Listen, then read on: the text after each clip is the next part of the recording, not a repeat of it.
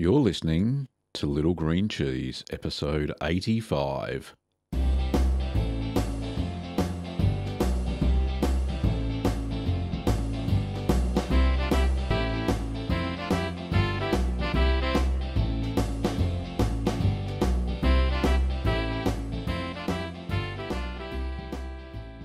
Well, welcome back, Herd Nerds, and I'm Gavin Weber, and this podcast is where you can learn about cheese making at home. Yes, it's been a while in between episodes, I know. I think I've said that about 1,000 times before. But, it's been a interesting time since I last released a podcast. We've gone through a global pandemic. We're still going through a global pandemic as we speak. But the good news is we're on the other side and we have a vaccine. Well, most countries do anyway. So hopefully you've been vaccinated against this horrible pandemic and can focus on your cheese making. And that's why we're here, to learn about cheese making at home. So some of the things that have been going on in my world, you probably, if you subscribe to my YouTube channel, you'll probably be aware that my wife Kim was very sick. For a while there, she got breast cancer, and she's been going through a lot of treatment to treat that, and it was a worrying time for me, that's for sure, and obviously for her. But we've managed to get through that. She's gone through all the treatment. She's on the other side, and now basically we just have to wait for the 5 years after treatment to make sure it hasn't gone. But she's going back for regular checkups and stuff like that. I know this is not about cheese making, but I just thought I'd let people know what's going on. Anyway, that was last year's news. She finished treatment late last year, so she's all good now, which is great. But the chemo has knocked her for 6, and she does get fatigue a lot and all that sort of stuff. As far as cheese making goes, I'm still making cheese regularly on a just about a weekly basis, which is absolutely fantastic. I'm enjoying that and producing lots and lots of videos over on YouTube. But I thought I'd give the podcast another go. I really did. What I've been trying to do is remove all of the barriers to podcast production, and I put so many up in front of me that it just became overwhelming, and I kind of pod-faded, what's known as pod-faded, fading podcast there for a while. But what I've done, I've moved over to a new podcast host for the audio-only version, and it has made it so much easier. If you're in the market yourself for podcasting, then I highly recommend Buzzsprout, which is a audio podcasting host, and I found it so easy. It was so easy to migrate all the files off the other host and to set it up to go to just about every podcast directory on the planet automatically, which was fantastic. So I highly recommend Buzzsprout for your audio podcast. What else has been going on? Well, lots of stuff, but I won't ramble on anymore because I think it is time for the news.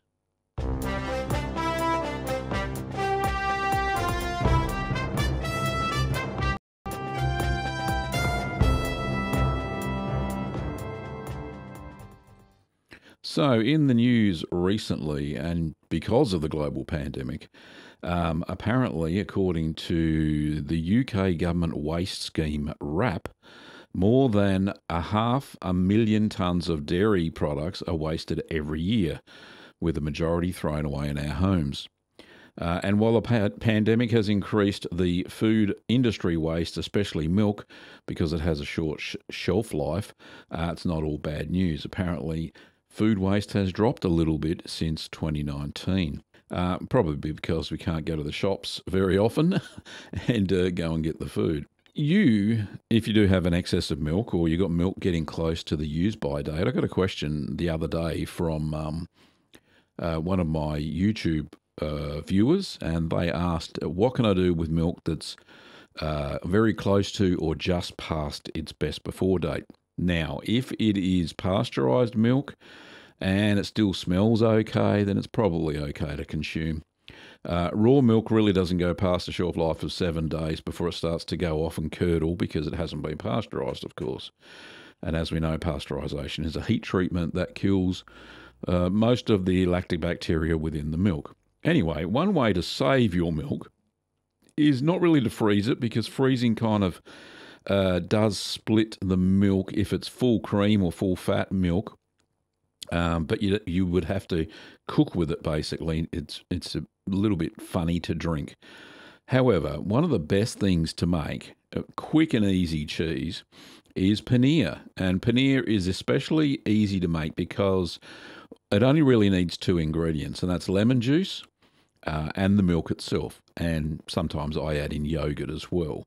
But it's actually best to be made with full fat milk, and it does work with pasteurised homogenised milk, but it is best with unhomogenised, which I know in some places it is difficult to get. But pasteurised homogenised milk makes paneer no problems at all, and you've probably got that in your fridge anyway. I'll give you the recipe. It's very simple, really. So you can add paneer as an alternative to, say, halloumi or even ricotta. Toss it through salad, stir fry, use it as curries, in curries, and it does absorb all the flavours of the curries. It's really, really good. So what do? You get your milk. So you will need, it depends on how much paneer you want to make. So to make paneer properly, you add 1 to 2 tablespoons per 500 millilitres, or what's that? That's about a pint. Is it a pint? Yeah, about a pint. Pint 600 mil. So, all right, let me start again. So you take your milk and you add 1 to 2 tablespoons of lemon juice per 500 millilitres of milk. I won't convert it. So what we do is we measure your milk and then pour it into your saucepan and bring it to a boil. But while you're doing that, stir it regularly. Make sure it doesn't boil over. If you start to see as you see it rise, then turn off the heat because it will go everywhere otherwise. And then wait for a few minutes and then add 1 tablespoon of lemon juice and then give it a stir and see if it starts to curdle, and it should. If you need to add more lemon juice, then do so. Now leave that rest for about 3 minutes and then pour it through a butter muslin or clean tea towel or whatever you got inside a colander, and then make sure you place it over a bowl to catch the whey if you want to keep the whey, or just let that drain down the sink. Now using the cloth, then squeeze out any remaining whey and the milk solids are behind. And what I normally do is put the cheesecloth or the tea towel and wrap it in a kind of a bag and press it between 2 boards. But what you can do, a nice easy way to do, is just cover the cheese over with the remaining cloth that's usually excess, and then put a bowl or a plate on top of it in the colander and put a weight on top. I know the milk bottle, it was empty, you fill that with water. So that gives you about, depends on the size of the milk bottle, about 2 kilos of weight if it's a 2 litre bottle. And then leave that there for about 2 hours, and that kind of presses your paneer. So then you unwrap it, and you can, at this stage, salt it. You just put salt over the top, sprinkle it to taste. Or you can just simply put it into a microwave container or airtight container and put it in the fridge, and it stores for up to 2 weeks without getting any mould on it. So nice, delightful little cheese. My son Ben, who not a fan of, well, I'm not going to say he's not a fan of cheese. He does love all the cheeses that I make, but he's not a big cheese eater. But when I do make paneer, he laps it up, and he really does enjoy it with salt on top. So just a little bit of salt, just a sprinkle on top of the paneer, and it's a great little snack. But yeah, Kim and I use it in cooking in Indian meals, so it's very, very nice. Anyway, so that's the news on how to prevent waste from excess milk. Instead of throwing it down the drain, why not have a go at making paneer? So now's the time in the show that we normally put up listener questions, and we do have quite a few. 1, 2, 3, 4, 5, 6, 7. 7 listener questions today. So moving forward, as I mentioned before, one of the things I'm trying to do to make the show easier to produce is probably not make all these fancy little single videos for everybody's question. What I'm going to do is, because this is on both an audio podcast and a video podcast, what I'm going to do, I'm going to scale down the production of the video side of things and just make sure that the audio quality is good, which I hope it is, and have a fairly simple video for people to watch. I know most of the time people, when they watch the video on YouTube, they just listen to it anyway, so it's just another avenue to do the podcast, the audio part of it. Anyway, on to the listener questions. Now, the first one today is from Adam, so let's have a listen to that, and I'll see if I can come up with some sort of reply. Hey Gavin, my name's Adam. I live in Minneapolis in the US, and I really like your videos.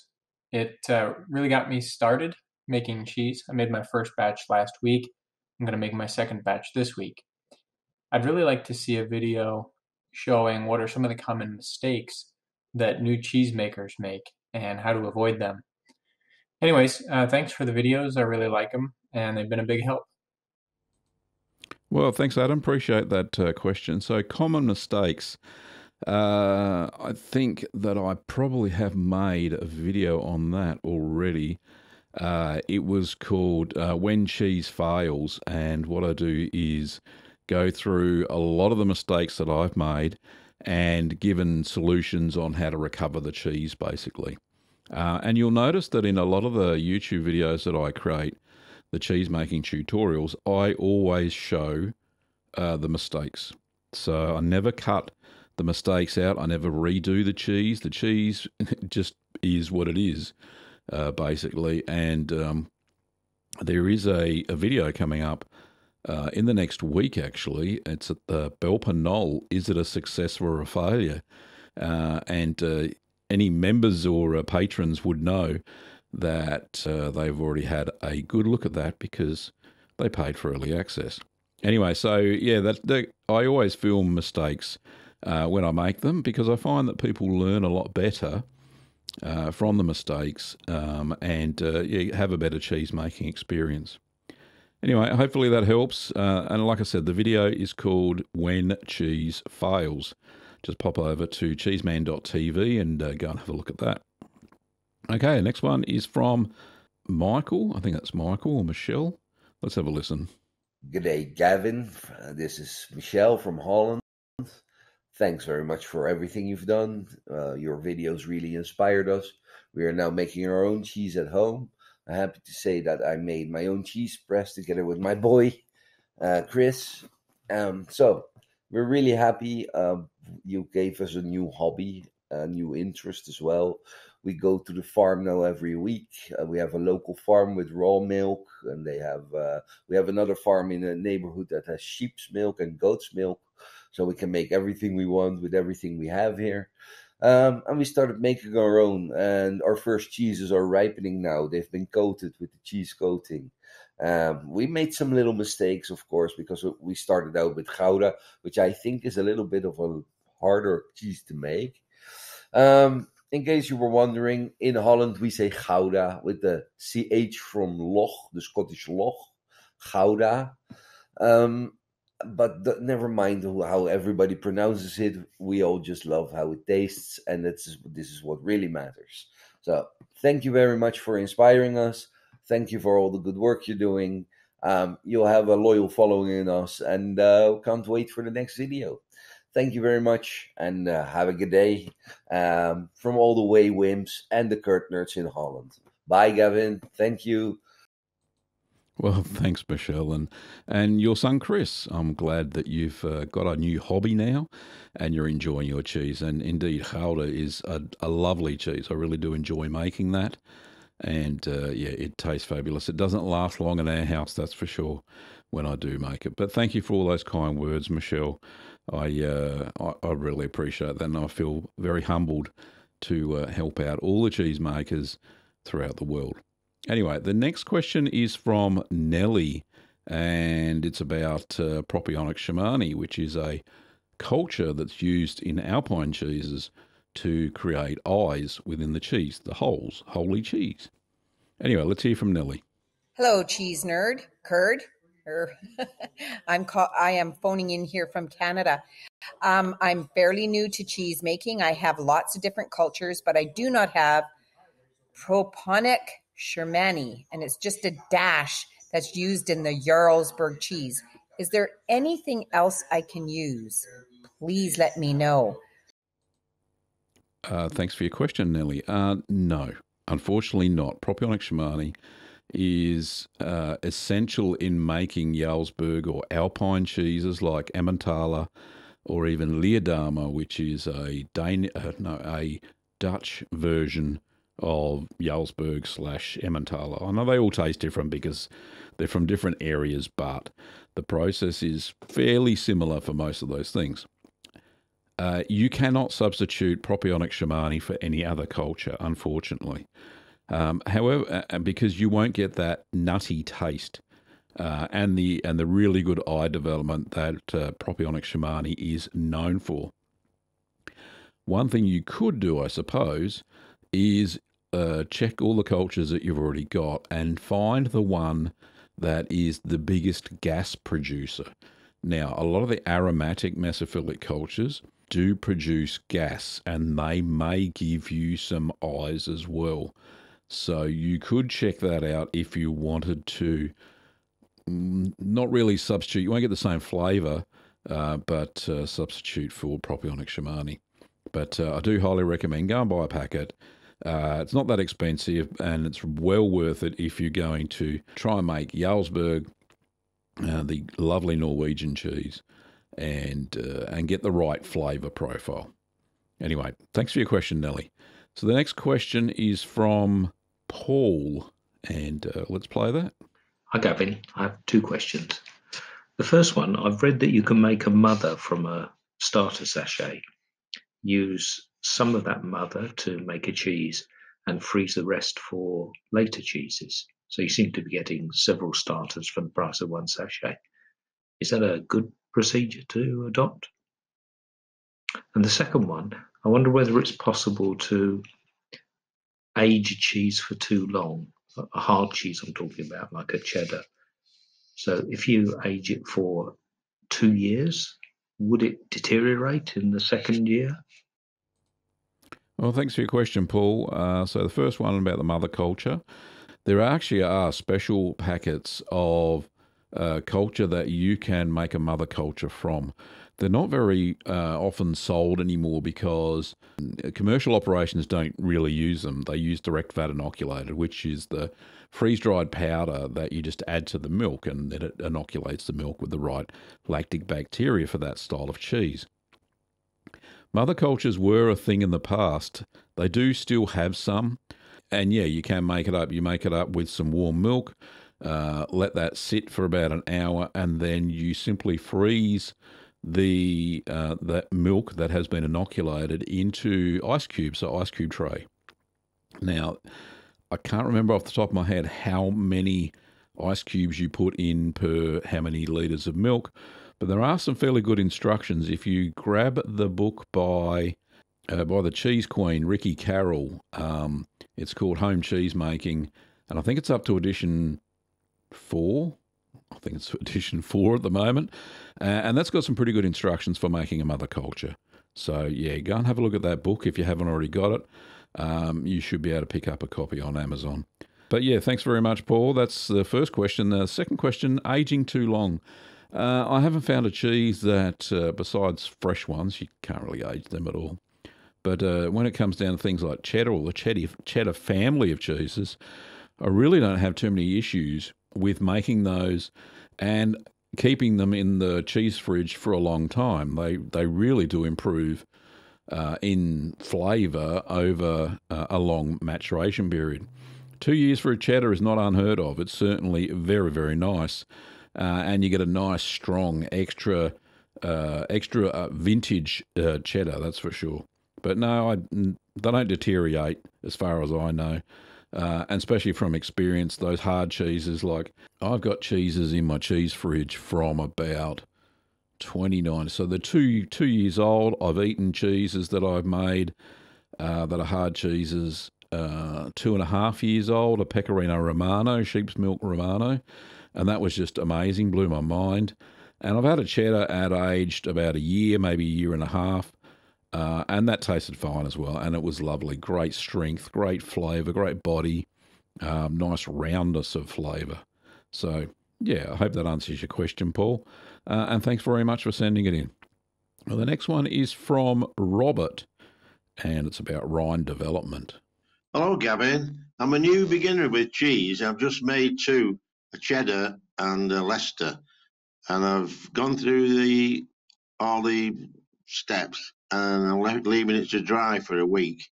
Now it's getting a crust on all around the sides, and I've been turning it over every other day, and it's still soft and a bit wet on the top and the bottom. How long do I leave it, or how can I get it to get a rind on the top and the bottom? Yeah, good question, Robert. And may I just say that you sound a little bit like Wallace at a Wallace and Gromit, but that's not meant as an insult. That is a compliment, mate. But thank you so much. Hello, Gavin. I'm a new beginner with cheese. Sorry, I didn't mean to do that, but yeah, it's a compliment, that's for sure. Now, rind development. So it sounds if after 2 or 3 days the bottoms are still wet, the top and bottom, and not developing not a crust. You don't really want a crust on your cheese. It's getting dry on the outside. You may not have pressed it hard enough. That sounds like a bit of a symptom to me. However, what you can do when you do flip it over, pat it dry top and bottom with with some paper towel, and you'll find that it air dries. Now, it also depends on what you're drying it on. If you use bamboo or reed mats for the air drying part before you wax it or cloth band it, I find that kind of wicks away the moisture a lot better than what, say, a plastic mat does.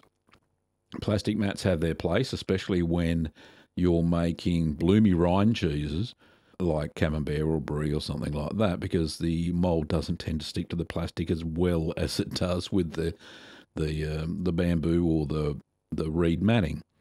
So yeah, if you've got a hard cheese or something like that, then I do recommend move over to some sort of wood. It can even be a pine board as long as it's not treated pine. Pine boards work well. That's what they use in cheese caves, in a lot of commercial productions, and they don't have any problems developing a rind. So hopefully that helps. Alrighty, the next question is from Rodrigo, so let's play that one. This is Rodrigo from Brazil again, and since we last spoke, I was just trying the pressed cheeses, but now I'm starting to go into Camembert and Brie cheeses, and I have some questions. One of them, and the most important, is right now for the problem I'm having, which is in your video, the little bird video that you make, like 3 little Camemberts. The last step is you wrap it with some kind of paper, and I don't have access to it here in Brazil. And I would like to know if you have any substitute to that paper. Can you help me with that? Thank you, man. Cheers.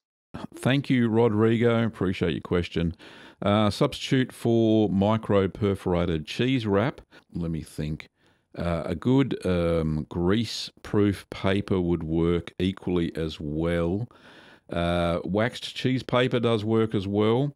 However, the micro-perforated cheese paper is the best because it's got little holes in it and it allows the cheese to breathe still a little bit. And it has an inner wrapper which is kind of like grease-proof paper, and you find that the white mold doesn't tend to stick to it, which is great because when you want to unwrap it, you don't want it sticking to the paper, of course.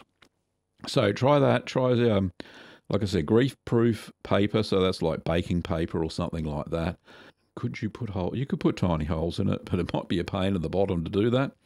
But yeah, you can give that a go anyway.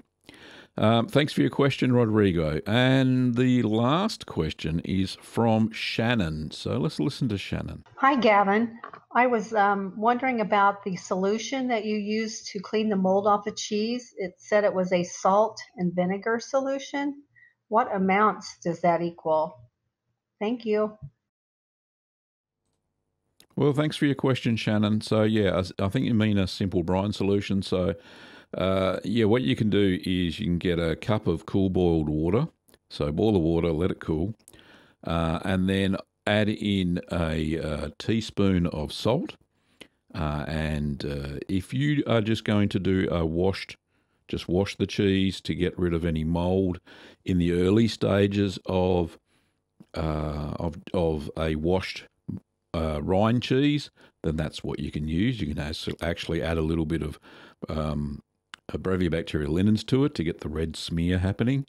If you are just cleaning a cheese off and it's got some mold on it and it's still quite damp and you're getting blue mold and all sorts of funky colours on it, yeah, just use that 1 cup of cool boiled water, 1 to 2 teaspoons of salt, just normal table salt is fine. And you can add a teaspoon of white vinegar or any sort of vinegar you've got. Doesn't really matter. And wash the cheese with that, and that should help prevent any molds from growing back, at least within a week. You will have to keep doing it.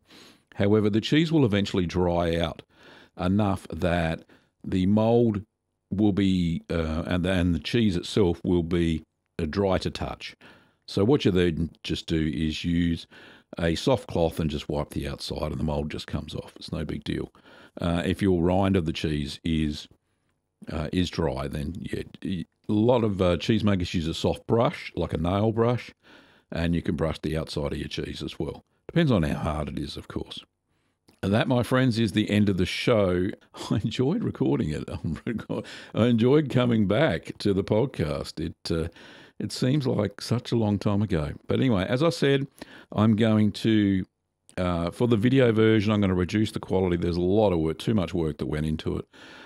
So I'm going to make that a lot simpler. You'll still hear the questions. There'll still be the news. And, we'll have a lot of interesting things going on. And maybe we'll even have some interviews. That would be nice, getting back and having a few interviews on the podcast with other cheesemakers. Now, if you want to be interviewed, then you can pop your hand up and send me an email over on the contact page at littlegreencheese.com. There is a contact page over on that website. And, just say that you want to be a guest on the show. Let me know why, how long you've been making cheese and all that sort of stuff. And, we'll do an interview, and that would be just as excellent. Thanks for listening, Curd Nerds. You can find my cheese making video tutorials on my YouTube channel, cheeseman.tv. That's the URL to type in, cheeseman.tv. You can get your cheese making kits, supplies and equipment over at littlegreenworkshops.com.au. Thanks for listening again, and stay tuned for the next exciting episode of the Little Green Cheese Podcast. During this podcast, you heard royalty-free music by Kevin MacLeod. I played Malt Shop Bop, the news theme, and Call to the Dairy Cows. See you later, Curd Nerds. See you next time. Nice sheep. If you're watching the video version, they're sheep.